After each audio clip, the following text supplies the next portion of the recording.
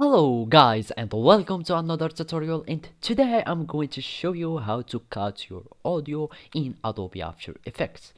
So now open your After Effects software and follow these steps. So basically now I need to import my audio, so I'm just going to right click here in the project panel and go to import file and choose your audio file. So basically I have this one, and as you can see this is my file here.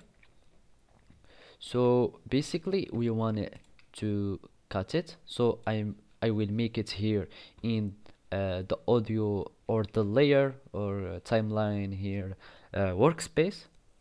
So here I have my audio selected. Now we want to cut and clip our audio.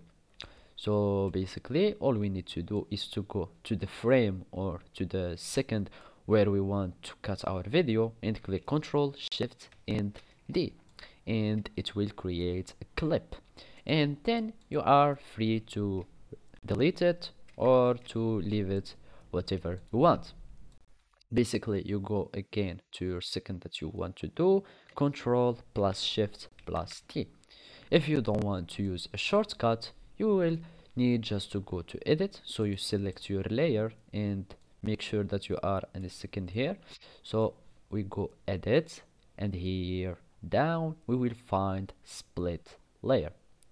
So as you can see now we cut our layer or our audio, and as you can see also that the shortcut is Ctrl plus Shift plus D.